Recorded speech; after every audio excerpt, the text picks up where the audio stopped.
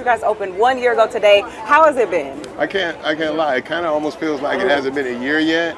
But when I look at everything that we had to get through to get here, yeah, it's definitely been a year. But we are excited and proud to have that first year under our belt. And we're excited for the next year to get started and serving up more Trill Burgers to the world. Yes. So why did you all decide to give back on this day? 607 free Trill Burgers. Why did you all decide to do that? First of all, this is going to be a new tradition. So every anniversary, we're going to be giving away these burgers. But you know, I can't thank Houston and the visitors and people that came to town to support this company enough for what they've given us and allowed us to build this amazing brand. And we just wanted to try to find ways to give back, you know what I'm saying? But Houston first, because Houston really built this burger. Houston put this burger on his back and sent it out to the world. So we wanted to make sure that we gave back to them today.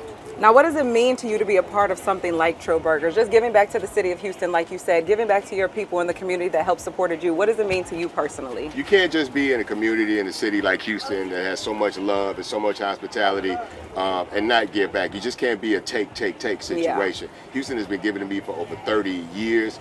This is just a new way for me to be able to give back to the city that's done so much for me. I'm really proud of this brand, but I'm really even more proud of this city for Houston for what they've given us and what they've been able to help me and other people like myself build culturally in this community.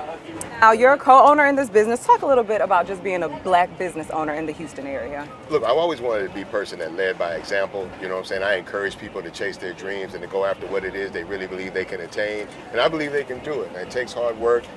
It takes tenacity. You got to really be built for this.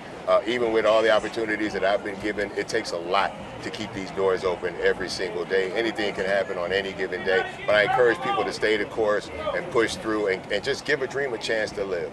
You guys have seen so much success with this recent one-year opening, 2023. You said you guys have put in all the work this past year. How are you guys looking ahead to the success? What are you expecting out of this next year? Look, I just want to be able to give more burgers to more people and create more opportunities for employment. Like, it's amazing to be an employer in this city. We are a multicultural company. You see people of every color, every walk of life, every gender in this store. We try to represent the beautiful diversity that is Houston, Texas, and we want to be able to do that more. So the more business we can create, the more burgers we can sell, the more opportunities we create, and the more love we can give to the city. Yes. Any other things that you would like to say to the city of Houston for this one-year anniversary? I just really can't thank them enough. I mean, you know, it's very hard for a new business to stay open, you know, and even with all the opportunities and all the, you know, different friends I have and stop by, it still takes a lot to keep a business going. But by the grace of God, we're still here up and running, ready for business.